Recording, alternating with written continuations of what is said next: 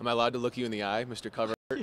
I mean, the man on the cover, how cool was that when you got approached? It's crazy. I mean, it still doesn't really feel real. I mean, I kind of grew up playing that game with all my buddies, so I guess to kind of be on the cover, I don't know, it doesn't really make any sense.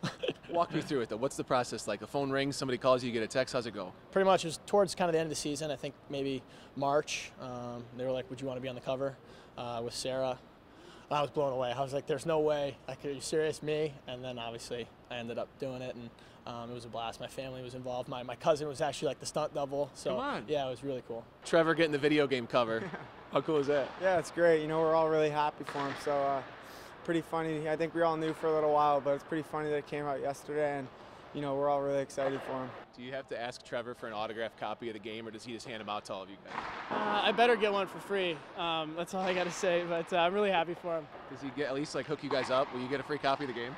I mean, no, I'll still be paying for breakfast this morning, so I'll get him somewhere though. Will you give him free copies of the game? Because I don't think he will. And all of them but Jack. Why? He's still got to pay for my breakfast. He's the best. Great seeing you, man. Awesome. Thank you. Appreciate it. Have a great